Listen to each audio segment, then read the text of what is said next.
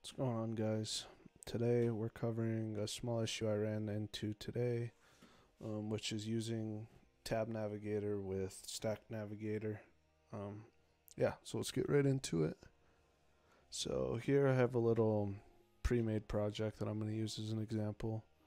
I have my main app, which is holding my tabs. We got tab 2, tab 1, and then our stack page, which we're going to want to be able to access from tab 2. So all there is to it is installing your navigation, bottom tabs, and stack.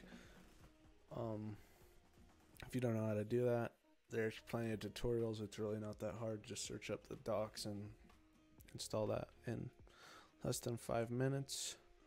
So what we're going to want to do, or how I'm going to do it, is just add another function to this file. And we're going to call it, we'll do just stack screen. Stack screen, it's going to be a function. And then inside of this function, we want to return, we're going to want to return a new StackNavigator, which down here we will just create stack and assign that to create StackNavigator, which we import up here on line 7. So then in here we can return stack dot navigator. Nope, not container. Stack dot navigator. And then okay, so then we're gonna add a screen, and that screen's gonna be linked to our stack page component. And then we're gonna close StackNavigator. But another thing we're gonna want to do is actually add our tab 2 to this navigator. It's a little bit weird, and that's what I got confused on. But we'll just call this home. And we're gonna link it to tab 2.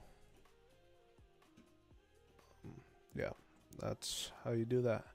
And then what we're gonna do with this stack screen is we're gonna use it in place of tab 2's component that's existing right now. We're gonna save that. See if our app will reload. Wow. Okay, so don't forget to set stack as a variable like I did. Alright, so now we're back in our app. It still looks the same, except we run into this. So something you can do is just options, and then you're going to set it equal to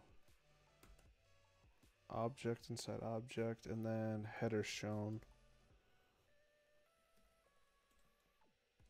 It's going to be false. And I believe that should fix. So then you're going to want to go to your tab 2. For this example, well, I'm just using this button. And then you're just going to add on press. Set it equal. We're going to run a function. Oh, and also we're going to need to pass in navigation. Just pull that down like this. That's why. So then we'll do navigation dot navigate. And then we will be navigating to our stack page. It's whatever you have this name set to.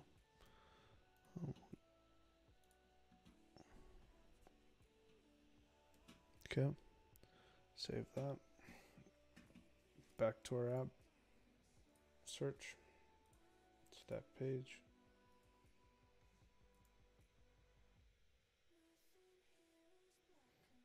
Stacked page, there it is.